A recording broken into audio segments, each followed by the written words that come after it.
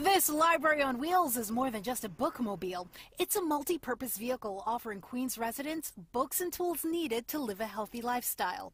We met up with Queens Public Library Outreach Assistant Lachelle Thornhill Booth here at Baisley Pond Park in South Jamaica to learn more about the program and why it's so near and dear to her heart. I see a lot of children, I see a lot of students, I see a lot of elderly patrons as well.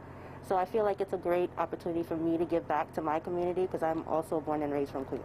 Now, the cloudy skies and fall chill may have kept a lot of folks indoors today, but organizers tell me that locations are chosen based on neighborhoods where foot traffic is high and vaccination rates are low to encourage folks to roll up their sleeves. One of our departments is in charge of data, so that department was in charge of finding all of the locations or the communities within Queens that had the lowest vaccination rates. We decided that it would be best to outreach to those communities that had the least amount of knowledge within COVID-19 wellness and health. So for the next few weeks, the Queens Mobile Library will be hitting the roads of the Rockaways and Southeast Queens to provide local residents with free access to facts and information about good health and self-care amid the ongoing pandemic. You're able to browse and take out as many books as you'd like. Anything related to COVID-19, books of that sort, so they're fairly new books, but this was books that were selected by our medical librarian.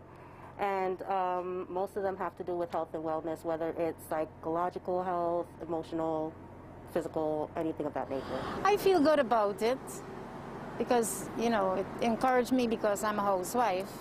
And, you know, cook, wash, clean, you know, I would start going to the library and, you know, pick up some books and read. There will be giveaways, and visitors can also sign up for a library card if they don't have one, as long as they have the required information. Once on the bus, masks are required. If you don't have a face covering, one will be provided.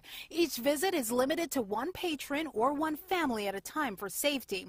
The traveling library will be making stops through November 17th. For more information on where it'll be headed next, visit our website, pix11.com, for a complete list of locations. In South Jamaica, Queens, I'm Stacey N. Gooden, Pix 11 News.